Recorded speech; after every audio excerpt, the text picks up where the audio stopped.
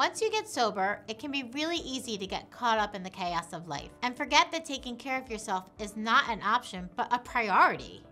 Taking care of yourself sounds like a simple and easy task, but the reality is that most people struggle to find healthy ways to take care of themselves, whether they're in recovery or not.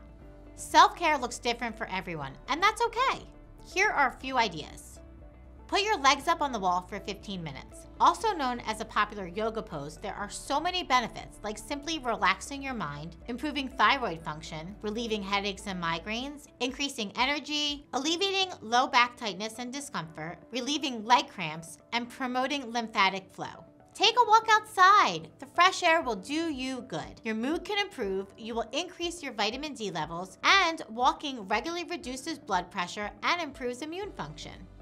Sit in silence. It's rare to find a quiet moment when we live in a world of constant noise. Allow yourself to quiet the mind and those racing thoughts, to sit in silence and appreciate the peace of the moment. It can be a rewarding part of self-care to just become aware of your thoughts and surroundings, even for a moment. Self-care allows you to be a better version of yourself. It also helps you feel your best so you can resist any potential triggers for substance use. So regardless of where you are on your journey to living a sober life, self-care should be an essential part of your routine.